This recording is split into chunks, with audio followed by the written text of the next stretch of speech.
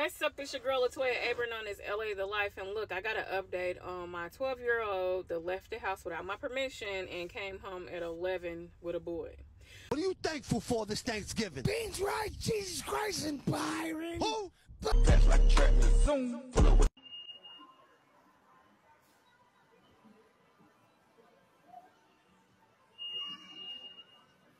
Alright, so I just want to say, first of all, I mentioned that I was woken up out of my sleep, so I still was trying to gather myself together. Alright, that's number one. A lot of people was like the siblings. We were all shocked because we could not believe what our eyes was witnessing, what was going on. This is like new to us, especially my kids. My daughter that was standing at the door that opened it, she's 20 years old. So none of my older kids, nobody has ever done this type of behavior, you know, snucking out at 12, showing up with a boy, just weird stuff. This is all foreign to us.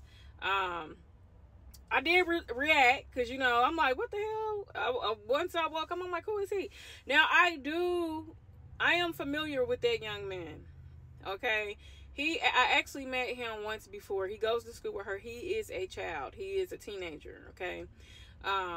His family is amazing. I have nothing but respect for that family. I didn't remember his face. You know, like I said, I had just woke up. I kind of was distraught a little bit. So I wish I did hide his face because I respect the family. His dad worked on my car. Him and his dad worked on my car free of charge. All right.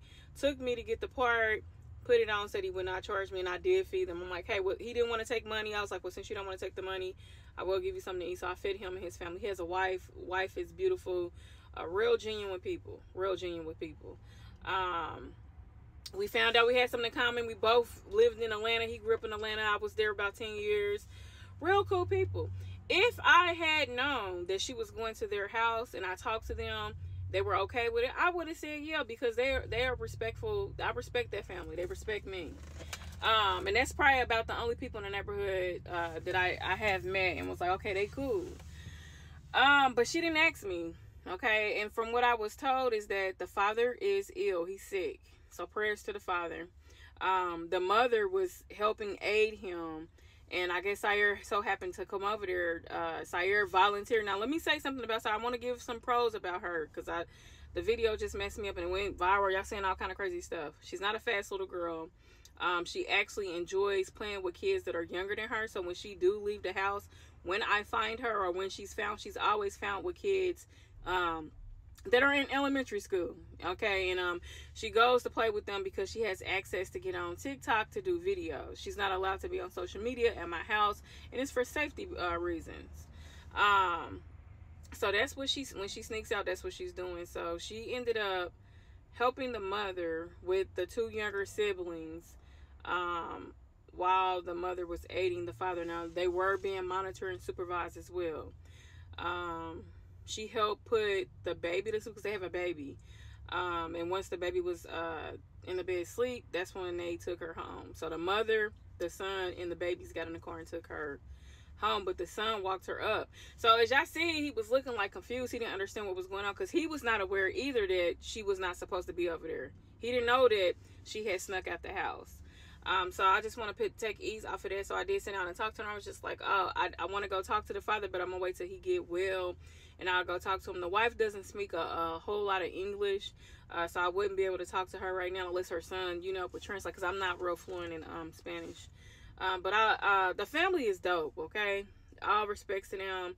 I'm thankful that she's not out there being fast and doing things with other little boys. Like I said, I always find her with little kids in the neighborhood. And if I knew these people, I wouldn't mind. But we did have a situation where I tried getting cool with a family, but the little girl that my daughter is friends with lied on me. She didn't even know me. Lied on me 3 times. Her mom chastised, you know, got her and said her dad was going to whip her ass for lying because they caught her on, you know, it was on camera that she was lying. But the last time, it resulted in her father putting a gun in my face. So I said, no, my kids will not be playing with nobody because I didn't take that lightly or easy with somebody putting a gun in my face in front of my children. So that's that. All right, and the ones that got it, I'm glad y'all receiving it. The ones that don't, I don't care. I don't give a damn about your opinions. Y'all can take it and shove it up your ass. Is all I care. Because I'm going to keep doing what I do. I know what I do and who I am. And there's so much more behind what's going on. So, yeah, I will be talking about it more. All right. I can put on here what I want. Okay. If y'all want to keep y'all lives private, keep it private. That's what you do, baby.